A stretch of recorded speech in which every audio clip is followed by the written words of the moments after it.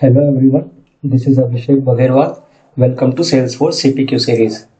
In this video, I'm going to show you how to use lookup queries in product rules.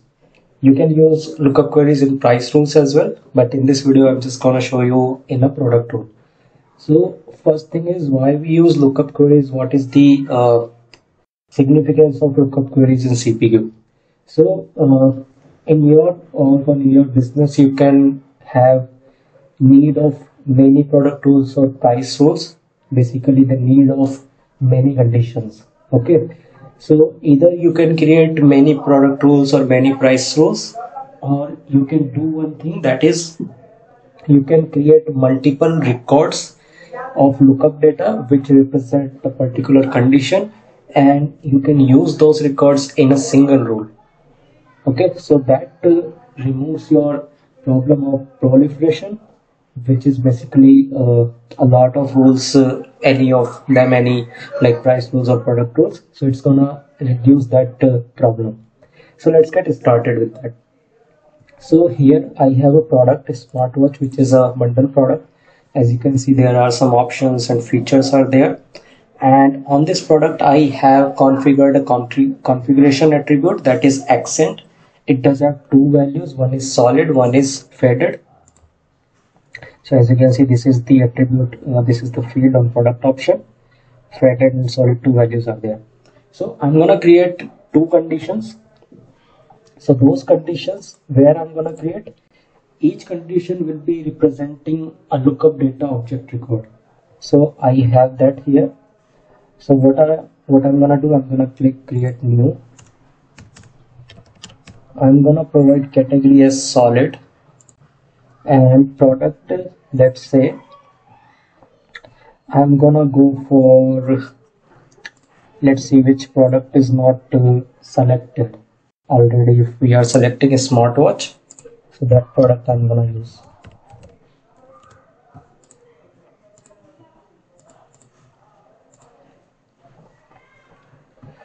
As you can see, this USB-C wireless charging pad is not automatically selected, so I'm going to use this in our condition.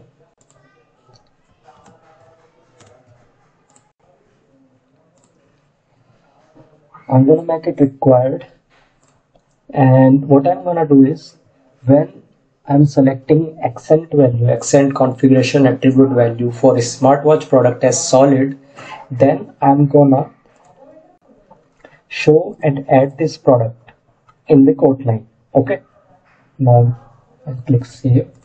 Now one more condition I'm gonna create, that is for faded value. Okay, the same product I'm gonna use. So in that case, when the accent value is faded, I'm gonna hide and remove this product from code line. Save it. So as you can see, two conditions we have configured so far. Now let's create a product rule. Click new. So I'm just gonna say accent rule, or any name you can provide. Type, I am giving it as selection. Scope product, click active. Conditions all, and evaluation event I'm giving it as always. Now here comes the part for lookup query. So lookup query, you need to select the object and the fields which are going to be used to get the data, to get the records of the conditions. Basically these records which we have created on lookup data object, to fetch these records we need to configure some things over here. So lookup object, I'm going to select lookup data. This is our lookup data object. Type field, I'm going to select type. So type is nothing but what action you are doing basically. So in this particular condition, I'm doing hide and remove. So that whatever value it does have, you do not have to be worried about that here, but you need to select the field. And product field is this field. Required field is again this field. Okay, now message field, because we have not provided any message, neither we needed the message because it's not a validation or alert rule. It's a selection rule, so no message is needed. So I'm just going to save it. Now scroll down. You do not have to give anything in error conditions, because conditions we are going to get from the lookup queries. So here is a list of related list of lookup queries. I'm going to click new.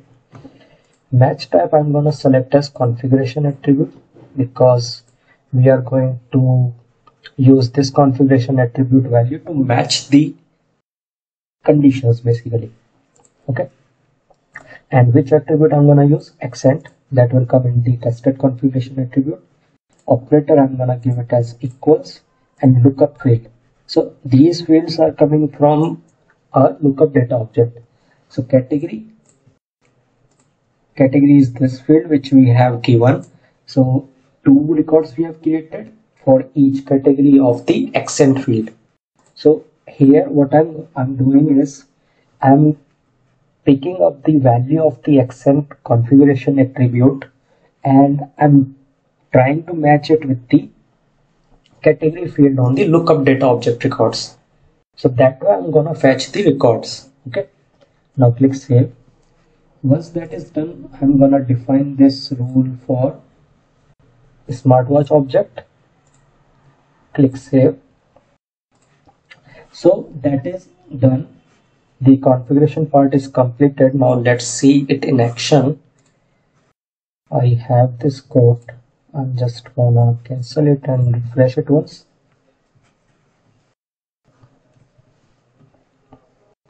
Okay, I'll go to code lines. I'll select a smartwatch product.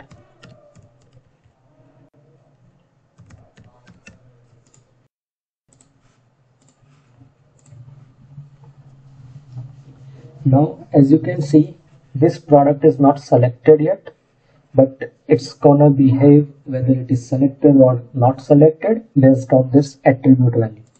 So for example, I'm giving the value as solid. So in case of solid, what are we doing? If the value is solid, then we are showing and adding this product, USB-C wireless charging pad. So it's not selected. I just selected the accent value as solid. Click save. Now as you can see, we have not selected the USB-C wireless charging pad, but it is automatically selected because it is being managed by the value of accent using the product rule, and condition is coming from the lookup data object. Now let's try to do another thing. So what is another thing? Another thing is, if you select category accent value as faded, then we are doing the hide and remove for this product. So let's reconfigure it. So click on this icon. This is reconfiguration line icon. Now I'm just selecting. As you can see, it is selected as of now, but what I'm gonna do, I'm gonna select the value as faded for accent. Click save. As you can see, that USB-C wireless charging pad is been removed. So that is how you can manage a single rule and have multiple conditions based on the lookup queries and lookup data records. So that is very helpful configuration in CPQ. It allows you to create just one rule and have as many conditions as you want. So that was all about this video. If you like it, please like it and comment on it. For more, please subscribe my channel as Abhishek Bagherwal. Thank you.